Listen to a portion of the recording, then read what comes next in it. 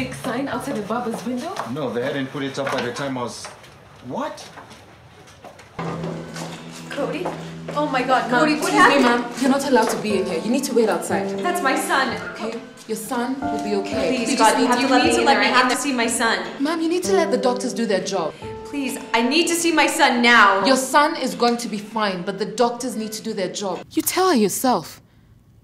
It's not like you're being too trusting either. Summoning her over here with the sole purpose of telling her not to steal your brother's money. Tara, you're not even going to apologize. Okay, fine. I'm sorry. But I did it just to help out their marriage. And goodness knows they needed all the help they could get, considering that travesty of a marriage should never have happened. Well, at least we agree on one point. Believe me, the only person that doesn't agree is your brother.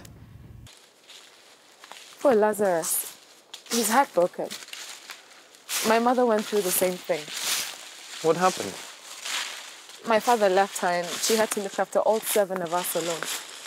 I would never do that to you. What? Leave you alone.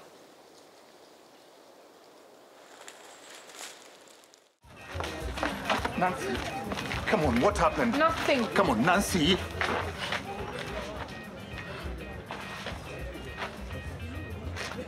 No, nothing happened. Okay, please let me walk you home. No, I'm fine. I just need some fresh air. Come on, Nancy, just tell me the truth. Did Caris do anything to harm you? No, just let me go. Come on, you know you can talk to me. You mean a lot to me, and I would hate to see you so upset. Thanks, Shaka. You're a good man. I don't deserve you. But... I'm sorry. I just need to be alone.